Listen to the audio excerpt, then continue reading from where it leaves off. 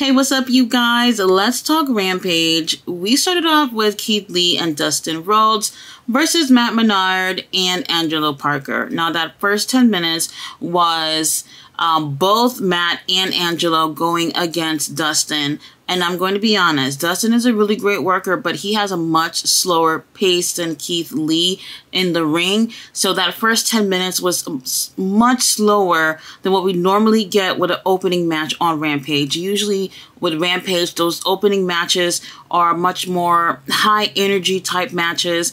And this time around, I'll say that wasn't the case. Now, that's not a bad thing, but it's just different than usual.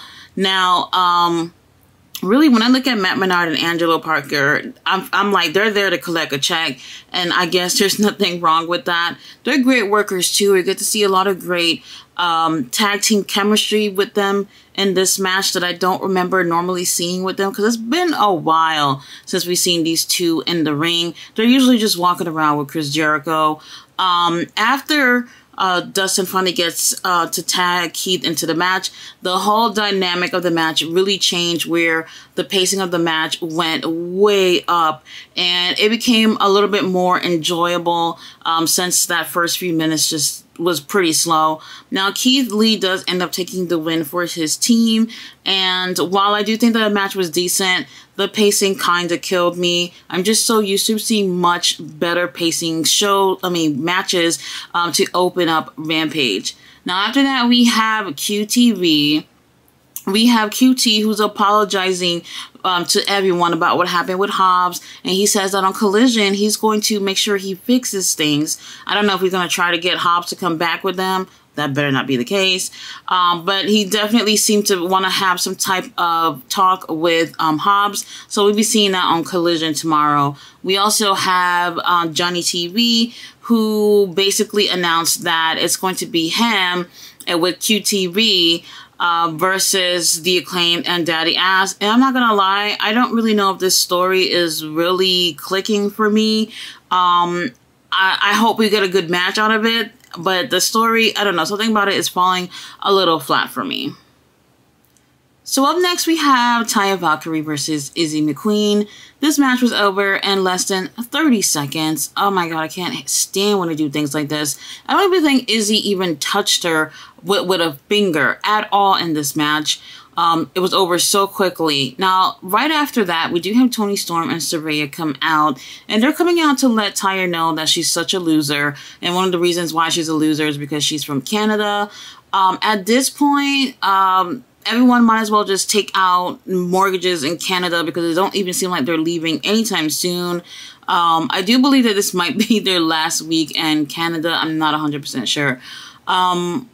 Honestly, this whole thing was a setup so that Taya can challenge Toni for the AEW Women's title for the Battle of the Belts tomorrow after Collision. And I'm going to be honest, I didn't like the way this happened, because it seems like, well, it felt like Toni came out for no apparent reason, and you're going to call her a loser and not expect her to challenge you for the title or whatever. Something about it just didn't feel as organic. Had this had happened maybe backstage, it could have set this up in a better way so it could have feel much more better, rather than it seemed like Toni coming out there for no reason. So we're going to get that match tomorrow, and I think this is the first time these two girls have ever locked up. So that'll be really interesting to see how well their chemistry would be, but definitely Taya will not be winning that title. If that happened, that would be a miracle, right?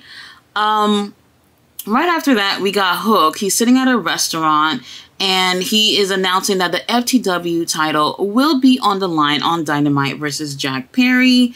Really interesting. I didn't see this happening so quickly.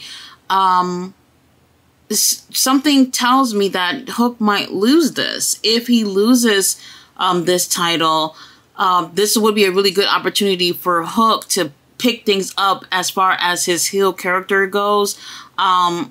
I just didn't expect this match to come up so quickly. So we'll see what happens on Dynamite. Up next, we have Trent Beretta versus Lance Archer. We do have Jake the Snake Roberts ringside, and it's great to always see Jake. Now, first things first, The match starts off a little bit slow for me. That's okay because it did pick up after a few minutes.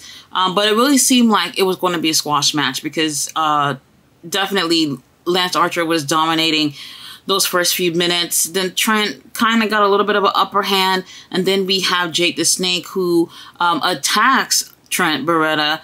And guess what? The crowd was cheering about it. Honestly, I would too, you know, just to see Jake doing something or whatever.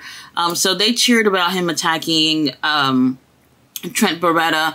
And then for a while, we do have Lance who was dominating this match. And then it went a little bit back and forth or whatnot. I'm not gonna lie, Trent Beretta is super talented to me. I remember when I was in college, I had like a huge crush on him. He's great in the ring, but lately it just feels like he's there just collecting a check. And I don't want to say something is wrong with that because it seems like a lot of wrestlers over there are just collecting checks. But he's someone that I think that he can, you know, be holding an international title or perhaps a TNT title. He does need a little help getting some personality out there. But what he does in a ring is really, really great. But Lance Archer ended up taking this win after giving a devastating lariat to Trent Beretta. After that match, we have Chuck Taylor. I'm not even trying to be shady, but it's like Chuck, I don't get it. I don't even know why he's there. But Chuck comes in to help Trent. Lance attacks him. And Lance get on the mic and he's like, look, Orange, if you don't bring your ass out here, specifically, he said, I'm going to keep beating these bitches up. And after a couple of seconds, here comes Orange Cassidy coming out with his backpack. Oh my God, it's so annoying. And Lance snatches him up while we have Jake who takes the backpack away from Orange Cassidy. And then we have Jake gets on the mic and he's like, oh, you know, if you want this back, you're going to have to beat Lance for it. He gave a much more detailed promo, which I really did enjoy. He's still really, really great on the mic. He did have a little bit of a hoarse voice. So at times, maybe it might have been a little bit difficult to hear him on the mic.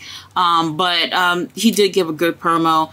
And I enjoyed that we have Jake who's there. And let me just say this. Jake the Snake should be doing like master classes on heel psychology. People should be freaking lining up. If you are lacing any boots, you should be lining up to hear from somebody like Jake on how to master psychology, not just as a heel, but as a wrestler, period. And, you know, I'm hoping that Jake isn't just somebody who's just accompanying Lance Archer to the ring. I hope AEW will use him to the full extent so that, you know, these guys and girls in the locker room could really learn something from him. Anyway, I'm interested in seeing this match tomorrow with Lance and Orange Cassidy. I don't see Lance taking the win, but it'll be really interesting to see what type of match that they have going. But I don't think that it would be a bad idea to put a title on Lance either, especially with Jake on his side. I think they do got something going. So up next, we have Takeshita versus Mentalo. We do have Uncle Don coming out with Takeshita. And surprise, surprise, that those boos that he's been getting drowned with, he doesn't really get that. And I kind of didn't like that. I'm used to them booing the hell out of him. So I wish that would have been the case once again.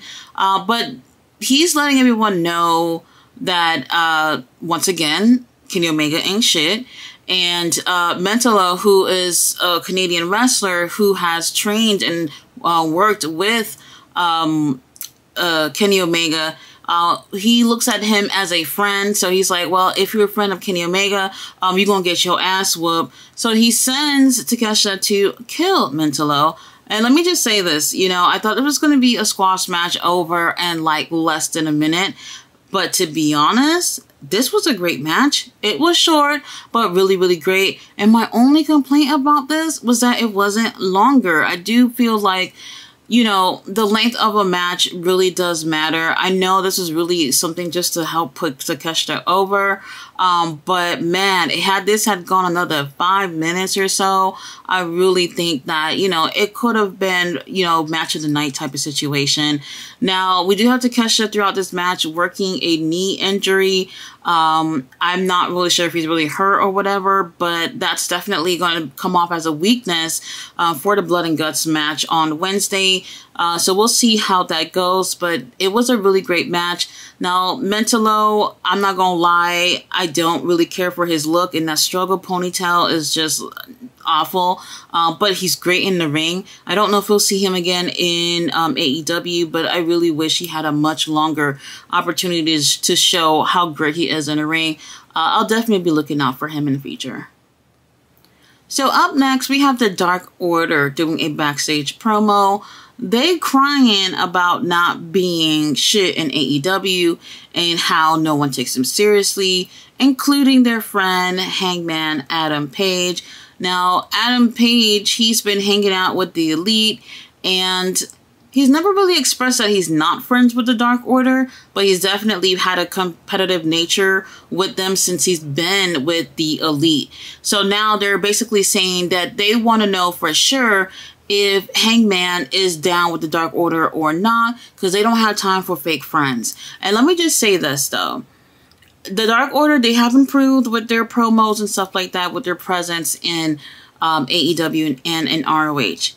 However, when it comes to Adam Page, I never really felt like Adam has been a true friend to them, And I always wonder, like, is it just me seeing this or not? I've never really felt like he was a true friend to them. And I felt like it's been quite some time before they're finally catching on. And there's definitely some jealousy with him hanging out with the Elite or whatnot. And that's when they're starting to realize that Hangman is not really perhaps a real friend to them. And I'm just like, boy, it's been like that for a while. Now, it's interesting because with the Blood and Guts match, people are saying that the Dark Order might get involved and help BCC or help Don Callis and be part of Don Callis' family or whatever. That would be really interesting. However, I don't think that's consistent with what's going on in ROH with their storyline with the Righteous. And they're probably one of the very few people within ROH and AEW to have two different storylines going on. So I don't know how, if they're getting involved in that Blood and Guts match, how that would coincide with what's going on in ROH with them. So it's going to be interesting to see what's going on. I think the issue here really is how Tony Khan's going to be able to book this, where they have one group being part of two different stories, and how both of those stories could connect. That's going to be the issue here when it comes to Tony. Main event time, we have Athena versus Willow Nightingale. This is for the Owen Hart Women's Tournament. This is for the semifinals. They did put it off because Willow last week was not cleared. So I'll say this. I enjoyed the match, probably the best match of the night. I was expecting a little bit more because they did have a match a couple of months ago on ROH for the ROH Women's title, and they really nailed it. I really enjoyed that match. I was kind of hoping for the same type of energy or whatnot. It was slightly, down with the energy, but it was still really, really great. Athena, she's always in character. She's always almost flawless in the ring, and I really enjoyed her. With that being said, she does have a streak. She's like 48-0, something like that. And I was like, you know what? Athena's not going to lose this. Surprise, surprise, Willow takes the win with a roll-up. Oh, God, I hate that. She won, so congrats to Willow, but I did not see this happening. I've been feeling like Athena's been on absolute fire in ROH. She is literally, in my opinion, the best women's champion that AEW, yes, I'm saying AEW, has ever had. She's put the work, the characterization with her being a heel is spot on. Everything that she does, you can tell is really, really calculated, and she's doing such a great job at it. I can't say the same for Toni Storm. Toni, she's great, but the whole Outcast thing does kind of puts her down a little bit, you know, with the constant interference and things like that. Athena doesn't do that. Athena, I don't even really ever remember her seeing her cheating in her matches. You know, she'll do those heel tactics, but it's always her giving 110% every single time and taking the win. So she doesn't compare to the other women that are champions in AEW right now. So if you're not watching ROH, you're not going to understand what I'm talking about. But we've all seen Athena, whether she's Athena or Ember Moon, she's absolutely a great worker. So I really thought she was going to take the win. Willow took the win. So we're going to see Willow versus Ruby Soho tomorrow on Collision, and that's for the finals. So I'm really excited to see what's going to happen on Collision and Battle of the Belts tomorrow. It seems like it's going to be a great night. I know Impact got a pay-per-view tomorrow. That right there was kind of interesting to me too, but you know, I'm more invested into AEW, so I can't wait to see what happens. And then we got Blood and Guts next week, so that's going to be really interesting. I really hope it puts an end to that storyline. I'm kind of over it. But guys, thanks so much for watching my review. If you didn't watch if you didn't watch Rampage, there's some things worth watching and some things not worth watching, but definitely check out Collision and Battle of the Belts. I do feel like we'll see some things that will definitely make some changes within the atmosphere in AEW. Thanks for watching. Bye.